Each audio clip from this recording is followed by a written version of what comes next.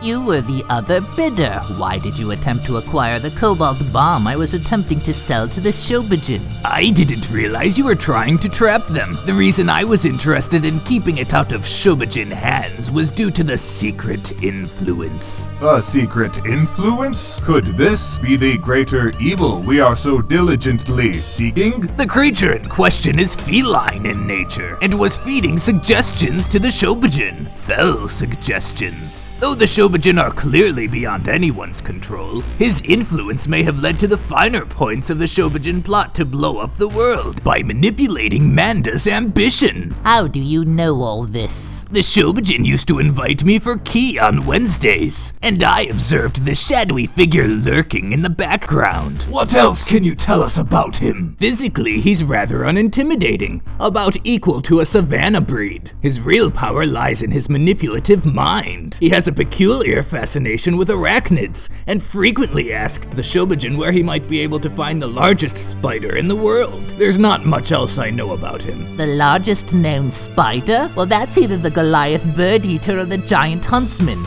Wait a second, Kumonga! Maybe she was what he was talking about. To Kumongas!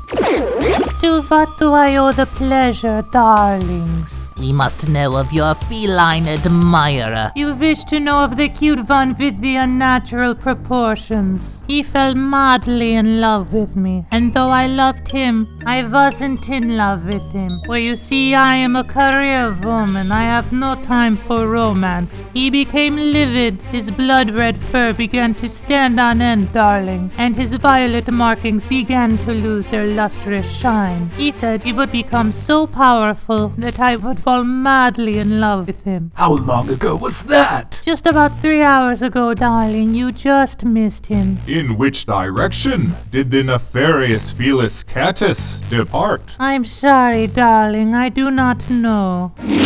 Did you just feel that? It was an energy transfer. The readings are almost beyond comprehension. Coordinates. 39.542783 degrees north, 97.953746 degrees west. That's somewhere in Kansas. I sense a motel in that location. Prepare yourselves, we must away.